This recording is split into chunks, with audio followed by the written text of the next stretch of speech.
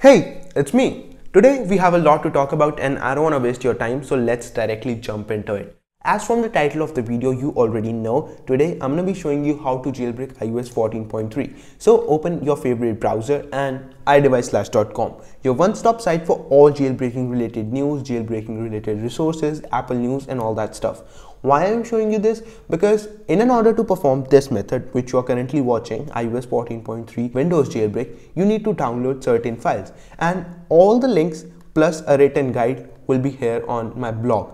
So if you want to just quickly access all the links in an organized manner, I'll just update my website with a new blog which is Jailbreak iOS 14.3 with PC. But if you don't want to go that way, you can just simply search for download Ubuntu and the first site that will come, just click on it and hit on the green download button. For those who don't know and for those who already know, bear with me for a second.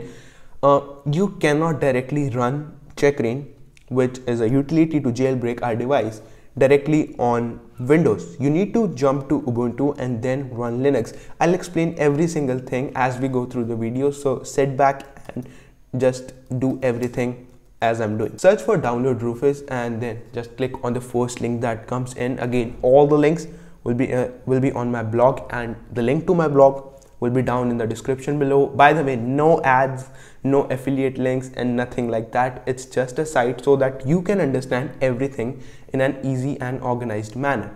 So you'll see a big download button which does not work for some reason. So just click on Rufus 13.3 whatsoever and the download for Rufus software will start straight away.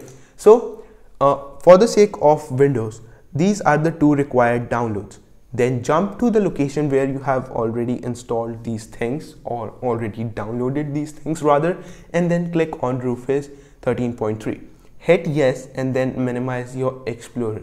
So as you can see, this here is Rufus software, which is a powerful software. The next thing you have to do is just quickly bring in your pen drive and then plug it in your PC. I already did that, so you can see this is an 8 GB pen drive that I plugged in. And now this is a tricky part, so I recommend you listening it very carefully. Click on the select button. You have to select that Ubuntu ISO file here in Rufus software.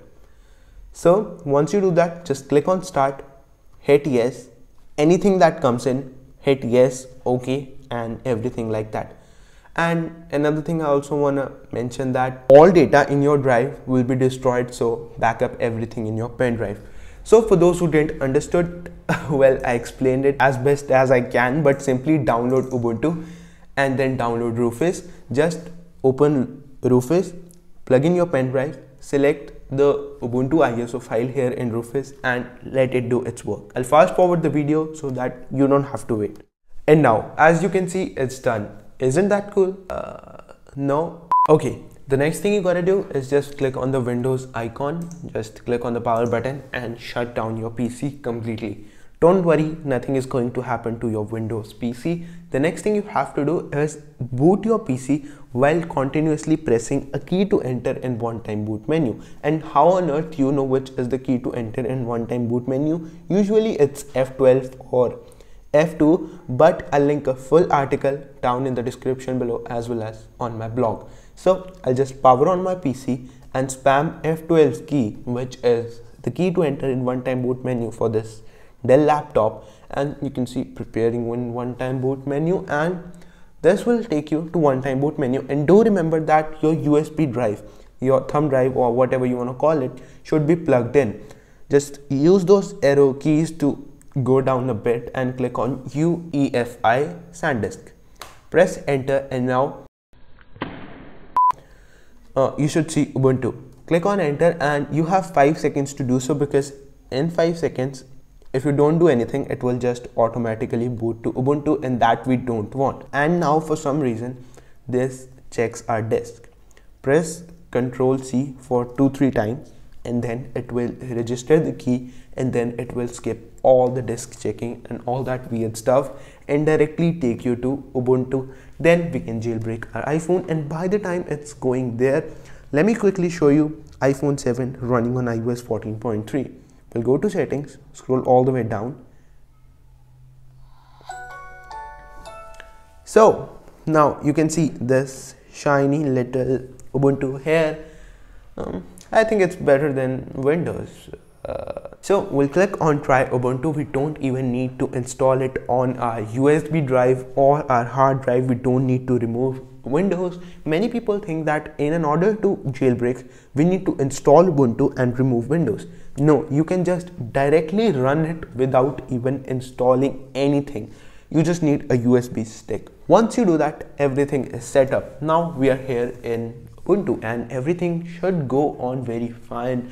The next thing, you can just get familiar with the operating system. You can change your backgrounds, and I think this one is a perfect match with this light operating system. So we are not talking about backgrounds in this video. We will just do a simple thing. Just click on this battery icon, click on Wi-Fi and hit select network. If again for some reason your Wi-Fi card is not working, which is very unlikely to happen, you need to get an external Wi-Fi card, but for 99.99% laptops, because if it works in Windows, it will work here in Ubuntu. You can see it's connecting. Now we'll hit on show applications. We'll jump to Firefox. It doesn't have Google Chrome by default installed or Microsoft Explorer, and it just has Firefox. So you can open my blog over here to get all the links plus commands to use in terminal. If you don't want to, you can just head over to the description. The next thing, I'll zoom in a little bit so that it's easy for you to understand everything. Just you can see this looking for another OS. Just click on this See Alternative Downloads button and it will show you all the downloads. The thing which we have to download is click on download for Linux CLI-x86_64, because we are not running macOS, we are running this Linux. So do not download anything else, it will not work. We just click on save file and it will download. It's a pretty small file. Now this step is really important. Open files and we'll go to downloads, and here this is. We'll minimize this for a second, go to show applications, type it terminal in the search window, and you can see this is the terminal for this Ubuntu. So go back to Firefox, click on the little back button, and again now you have to click on the big download button and it will take you to this installing on Linux page.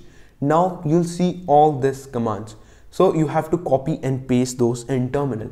So we'll skip this it just needs to explain you. So we'll start from echo to .list. We'll copy this, we'll go to terminal, and you cannot just press Ctrl V in terminal for some reason. We'll hit enter, we'll minimize this, we'll just add it again from sudo to .key. This is important. Many people add these also, which is just for you to explain. This is not what you have to put in terminal. So you have to start the other command from sudo to .key, hit on enter, and it will do its magic. The next command is sudo apt update. We'll copy this, paste it here, we'll press enter. Now it will do its magic and you're back here. The next command you have to type is not there on their website. It's down in the description below as well as on my blog. It's just cd downloads, which is change the directory to downloads. We'll do the same thing. So make sure you keep the first D of downloads capital. Once you do that, the next thing you have to type chmod plus x Checkra1n. I'll do the same thing. Once done, hit enter, then you have to type sudo /Checkra1n. We'll hit on enter and boom, Checkra1n 12.1 beta here on our Ubuntu machine running. We'll get our phone which is running on iOS 14.3. We'll keep it at a side, and now you have to bring a high quality lightning cable. This is really important. Many people just bring a third party lightning cable, which is very poor. I mean, by poor I mean like you cannot transfer data using that cable. So we'll bring this lightning cable which came with the box, and I'm sure it can transfer data so we can jailbreak our device. We'll plug it in our PC, and for some reason, this is really important. If you don't know how to plug this lightning port into your iOS device, it's very tricky, I know, but you just want to like snap it in like this and it will connect your phone. Now this is really important. You need to trust your computer, and if you don't do that, you'll face errors and errors. You won't be able to jailbreak our device.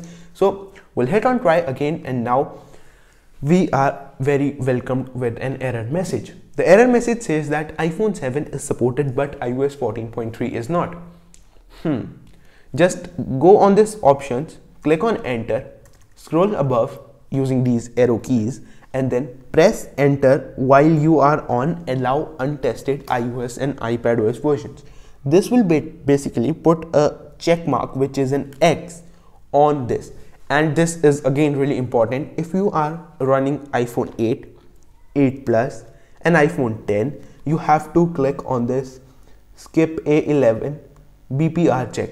Only when if you are running on A11 devices, including some iPads plus iPhone 8, 8 Plus and iPhone 10. And now we can start jailbreaking our device.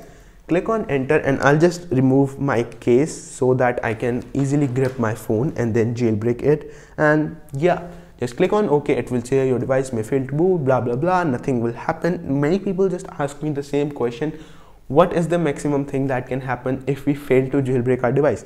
Imagine we unplugged our device. The most that can happen is it will just basically boot back to iOS and nothing will happen. Just click on start, follow the on-screen instructions. It's saying me to hold the side button for like 5 seconds and release it while keep holding the side button, which is the volume down button, for like more 10 seconds so that we can enter in DFU mode. And now it will jailbreak our device. So you can see on our screen right before triggered, and it's doing all of its process.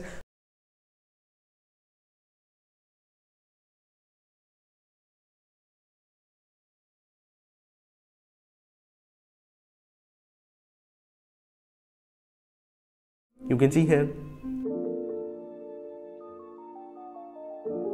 And as you can see, all done. Our device is now jailbroken, and once you boot your device, you'll see nothing because you have to wait for a couple of seconds before the Checkra1n icon appears. Suddenly it appears, open Checkra1n and just quickly connect to a Wi-Fi connection. Now I've connected to Wi-Fi, open Checkra1n, and it will say unable to fetch bootstraps. Head on retry Cydia, install Cydia, and it will download base system. Okay, now that you have jailbroken your device, install Cydia, install some good tweaks, and have fun. Either way, that's been it. Hope you guys have enjoyed it. Catch you all very soon. Peace.